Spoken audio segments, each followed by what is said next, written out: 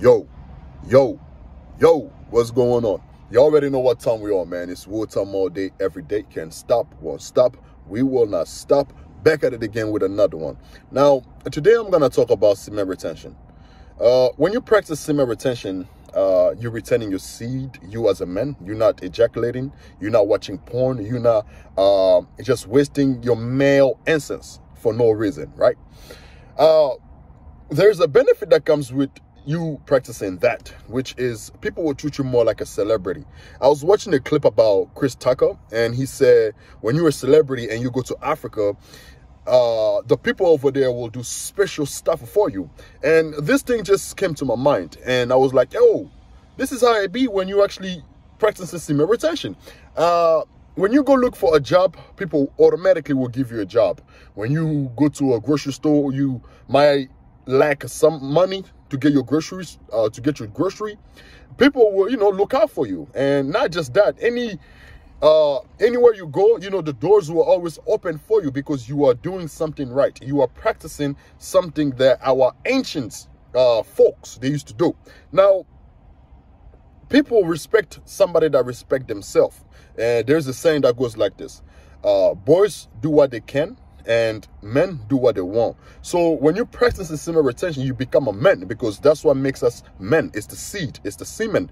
And when you're retaining your semen, your testosterone level, it gets to rise up. It shoots up the roof. So therefore, you're gonna have confidence. You're gonna be bold like a lion, because there's a scripture that goes like this: the righteous are bold as a lion, and the wicked flee when no one pursueth.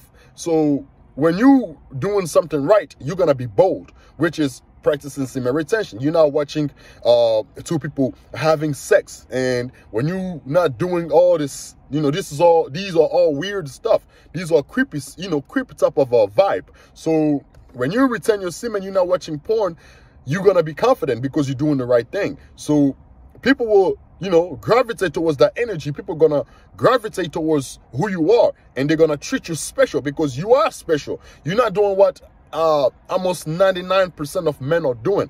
So you are special. You know what I'm saying?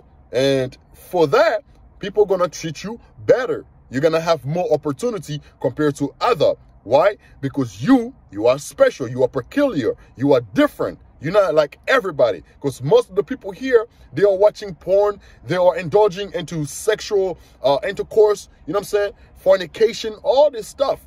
So you're not doing all this. You're just working on yourself, retaining your semen, your skin gets to glow, your hair grow longer and thicker, you start to have some sort of a beard, you know what I'm saying, your muscle get to just, popped out.